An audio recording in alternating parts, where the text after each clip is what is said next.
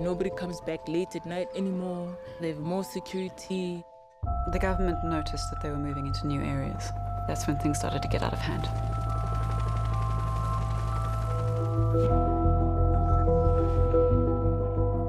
They don't belong here. They're spending so much money to keep them here when they could be spending it on other things. At least they're keeping them separate from us. A lot of bad things started to happen.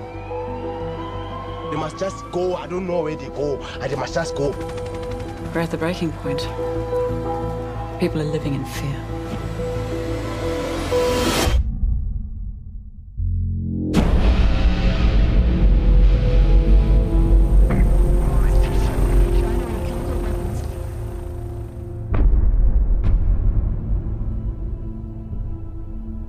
Why are you here? Why don't you just leave? How do your weapons work?